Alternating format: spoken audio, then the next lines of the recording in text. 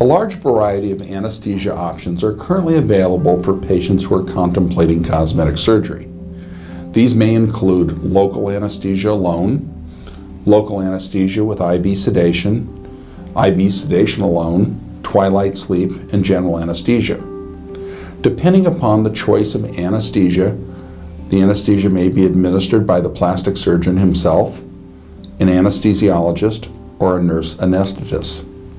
It's not unusual for nurse anesthetists to be utilized in an outpatient environment.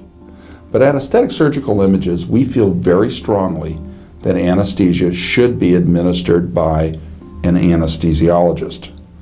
We feel that safety should be everyone's first priority, and the use of a physician anesthesiologist significantly adds to the safety margin. An anesthesiologist has completed medical school and done 4 to 5 years of additional training in anesthesia. This allows an anesthesiologist to handle just about every situation that might arise in an operating room and in the post-operative surgical environment. It significantly adds to the safety margin. In contrast, a nurse anesthetist is someone who has graduated from nursing school and done 2 years of additional training in anesthesia.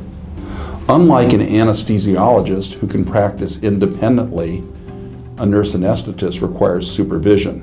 In most cases, they're supervised by an anesthesiologist, especially when surgery is performed in a hospital environment.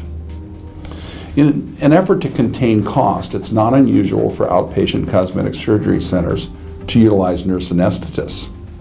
Under these circumstances, the nurse anesthetist is supervised by the plastic surgeon.